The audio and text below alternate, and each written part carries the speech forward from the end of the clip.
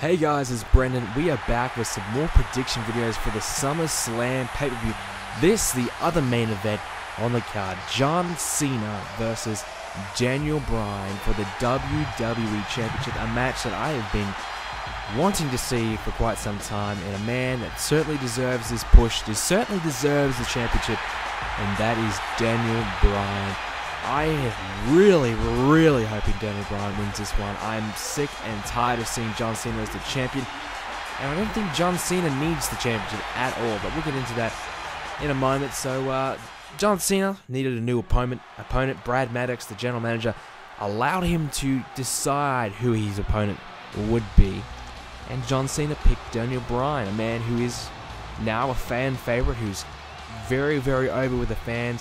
Everybody is screaming out yes, yes, yes, yes. Every time he comes out, he is over as fuck. He needs that championship. It is the right time to pull the trigger on Daniel Bryan. If there ever has been a right time, it is now. His time is now, as John Cena would like to say.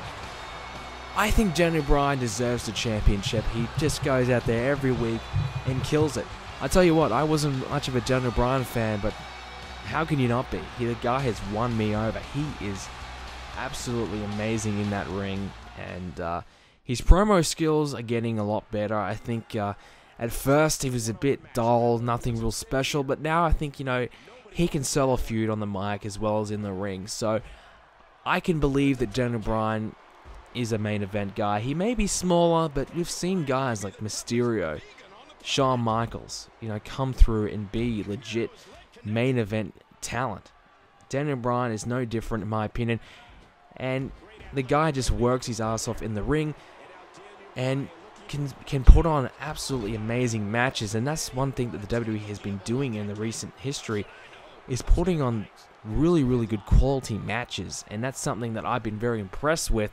And having a guy like Daniel Bryan with the WWE Championship is just going to make the WWE Championship matchup really good every single time. That's one thing that's really been lacking at the WWE Championship in recent times, the recent pay-per-views. Probably going back into the Royal Rumble, maybe even beforehand, all the match quality of the WWE Championship matchup has been pretty shit. I mean, Mark Henry Cena was okay. I enjoyed the first Ryback John Cena matchup. I think it was the last man standing. The 3 stages of Hell match was pretty boring with Ryback. Rock versus Cena 2 was god awful. CM Punk versus The Rock at Elimination Chamber was average, and the Royal Rumble match was good up until the finish. So there's a lot of things that need to be improved on the WWE Championship, and that is certainly the match quality. And having a guy like Daniel Bryan with the belt will certainly improve that. I think John Cena versus Daniel Bryan will be, I wouldn't say a classic, but I think it has all the possibilities to be of a classic. But I think it's going to be a true underdog style matchup. And I think if Daniel Bryan can pull through, it's going to mean a lot for his career. Let's face it, John Cena does not need the championship. He brings absolutely nothing to the table.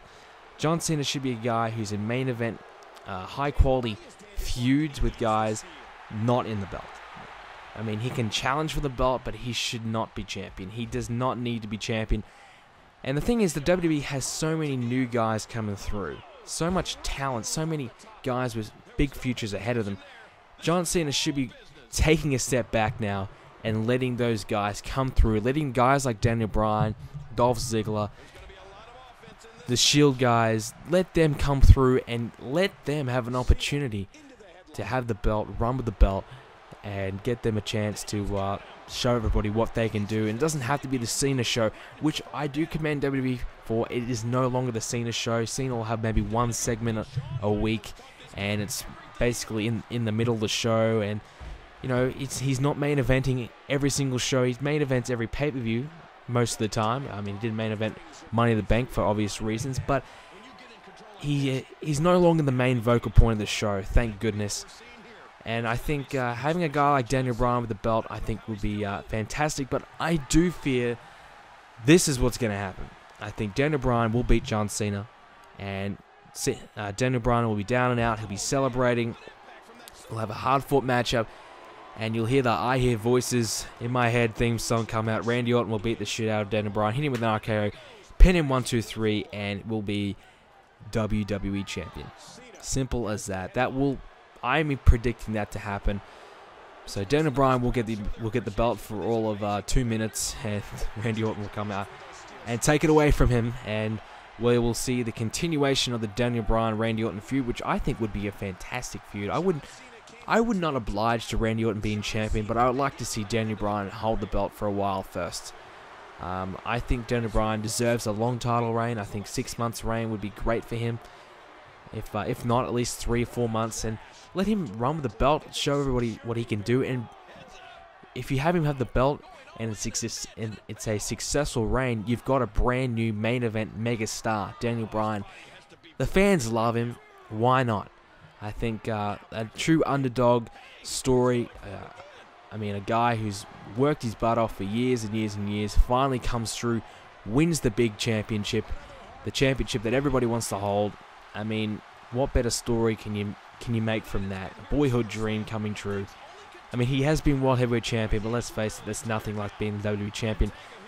So, I think having that come true, having Daniel Bryan win it, and walk out of SummerSlam, more importantly, as champion, would elevate Daniel Bryan, and he could be finally seen as the guy. I mean, John Cena's been the guy for years and years and years. Doesn't need to be that man anymore. They've got guys who are just about ready to break through the mold and break through the group and come to the main event scene. That they just need that one big feud to get them through, and I think that's what Daniel Bryan needs. I wouldn't mind seeing 2 or 3 matches between Cena and Daniel Bryan. I mean, maybe a screw job finish to keep Cena the championship, and then the next pay-per-view, which I think is Night of Champions, Daniel Bryan comes through, gets the belt, and then the Cena challenges for him again and loses, and then Daniel Bryan can go on to feud against Randy Orton or something like that. I wouldn't mind seeing that at all. I think that'd be good. A couple of matches, 2 or 3 matches would be pretty sweet, but I'm expecting Randy Orton to come out and cash in the Money in the Bank, unfortunately, and take away the gold. So Daniel Bryan to win, but not have it for very long.